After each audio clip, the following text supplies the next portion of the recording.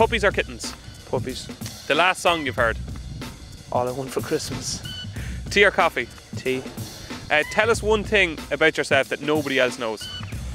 I don't answer the phone between 1:30 and 2 o'clock when Home and Away is on because I wouldn't miss it. That is Home and Away, the soap for kids, yeah? Yeah. Yeah, you love Home and Away? I never miss it. You don't want to change that answer? No.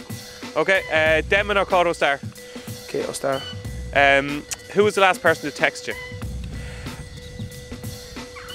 Anthony Bromley. Had he any insight? Jockey booking for Christmas.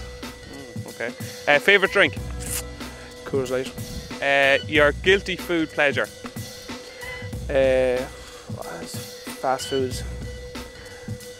McDonald's, Burger King? McDonald's. Okay. Gold Cup or Grand National? I've done both. If you ask me what I could do again, I'd say Gold Cup.